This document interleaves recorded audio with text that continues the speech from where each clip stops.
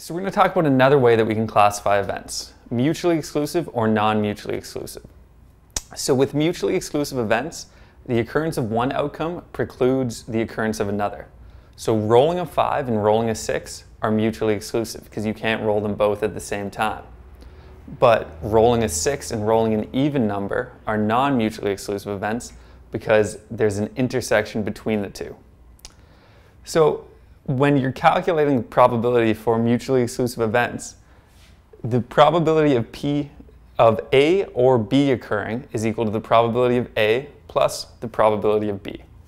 So it's pretty simple, standard compared to what we've been doing.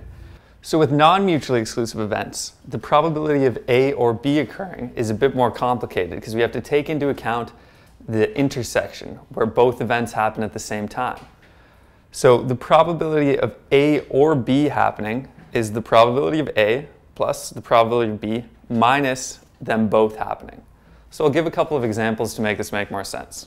Say at a department store, 80% of the shirts are blue and 50% are striped, and 60% are blue and striped.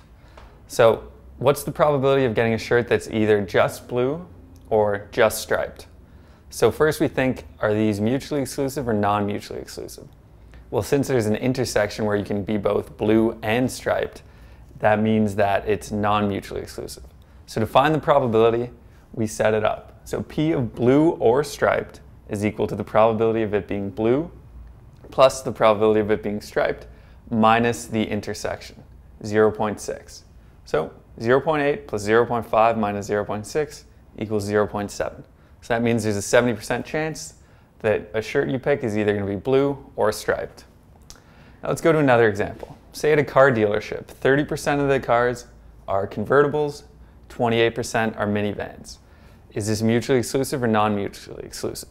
Well, you can't have a minivan that's also a convertible, so that means it's mutually exclusive.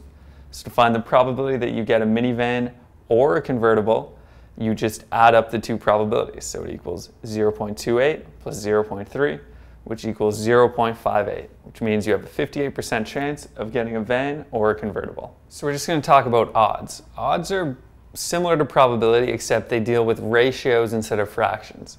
So the odds in favor of an event A occurring is just the probability of A occurring as a ratio to the probability of A not occurring. And the odds against A occurring is just the opposite, the probability of A not occurring as a ratio to the probability of A.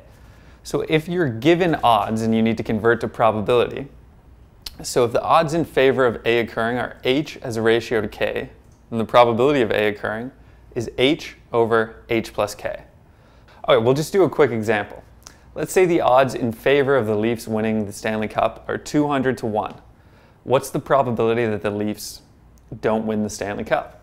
So since they give us odds in favor, and we're looking for the probability that they lose, we need to flip it into odds against. So 200 to 1 becomes 1 to 200. And now we use this formula to convert it. So we have H to K, 1 to 200, so we have 1 over 200 plus 1, so 1 over 201. And that's the probability that the Leafs win the cup. Let's say we want to find the odds in favor of rolling a 6 using a single die. So we use this formula. The probability of getting a 6 is 1 over 6. There's only one desired outcome of 6 and 6 total outcomes.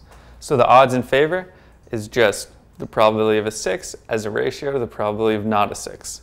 So we have 1 over 6 to 5 over 6. And if we multiply it out to get rid of the denominators, the odds in favor of a 6 are 1 to 5.